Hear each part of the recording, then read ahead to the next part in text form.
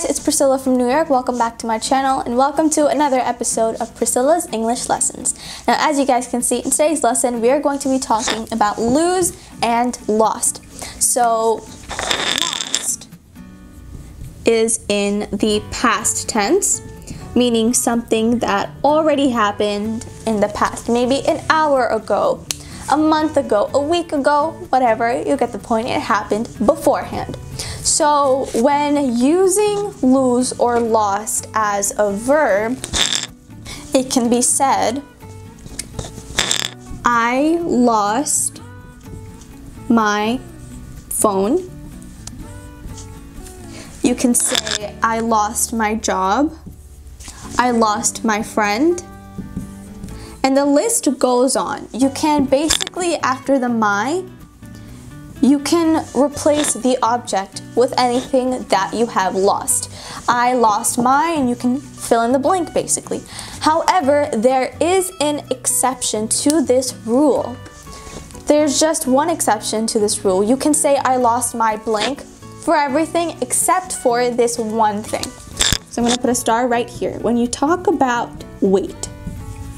Now, when you want to talk about your weight and how you lost weight, you cannot say I lost my weight. This is the only exception. There is no need to say I lost my weight.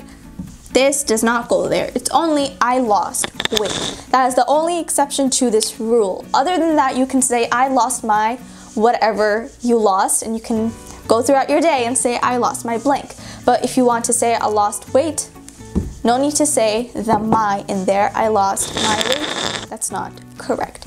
Okay, so when looking at using this verb as an adjective, you can say I am lost or I was lost. Now, there is a difference between these two small sentences, the am and was. Now, the am shows that that's the present tense, and the was shows that that's the past tense.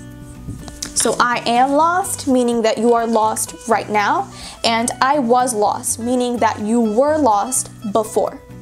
An adjective meaning you are basically talking about yourself.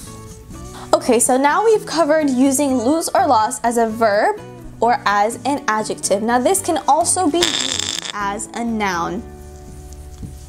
So when you're using it as a noun, one might say loser. Now that is not a good connotation. Some people can call you a loser if they do this to you, which is not a good thing. If they call you a loser, it basically means you're not doing anything with your life. But it can be used to describe a person, or it can be used when you're playing a game of some sort. There's a winner and a loser.